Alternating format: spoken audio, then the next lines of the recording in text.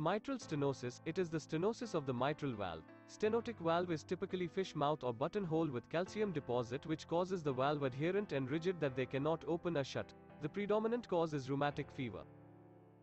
Percutaneous transeptal mitral valvotomy, PTMV, it is an important therapeutic tool in the treatment of rheumatic mitral stenosis. It was first performed in 1984 as an alternative to surgical mitral valve commissurotomy. The majority of pulmonary mitral valvotomy procedures are performed in developing countries. It is skilled procedures and should be done only at centers which perform routine catheterization.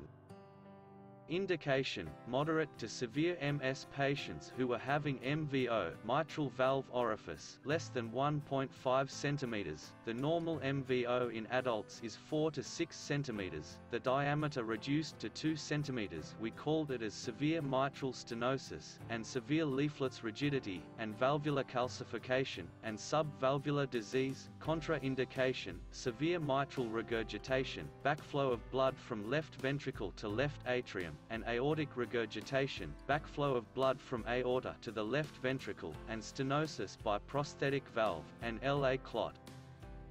Procedure: the patient is cleaned with antiseptic solution betadine on the groin and then draped with sterile sheet. And local anesthesia of about 10 ml is given on the groin. Then the femoral artery is punctured and the 5F sheath is inserted, and the same is done with venous by using 8F sheath. And through the femoral artery the pigtail is inserted to take the aortic pressure.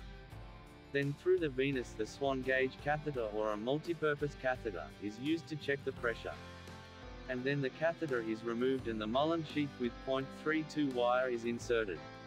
And the Mullen sheath is brought up to the SVC and is slowly pulled down to the through the venous sheath site of the RA with the guidance of the pigtail. And then .32 wire is removed and the Brockenbruch needle is inserted through the Mullen sheath and is used to puncture into the left atrium through the septum. And then the Mullen sheath is pushed into the LA.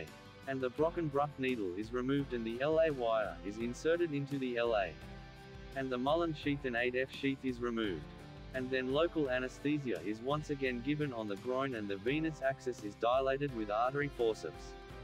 And a dilator is inserted into the venous through the LA wire and passed through the septum to dilate the septum.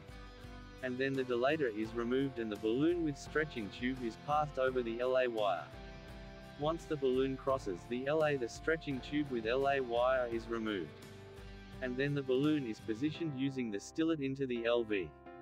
And the balloon is inflated a little, and once it is pulled back in between the mitral valve it is inflated fully and deflated. And then the balloon is pulled back into the LA and the pressure is checked and echo is done. And then the balloon is removed using the LA wire and stretching tube.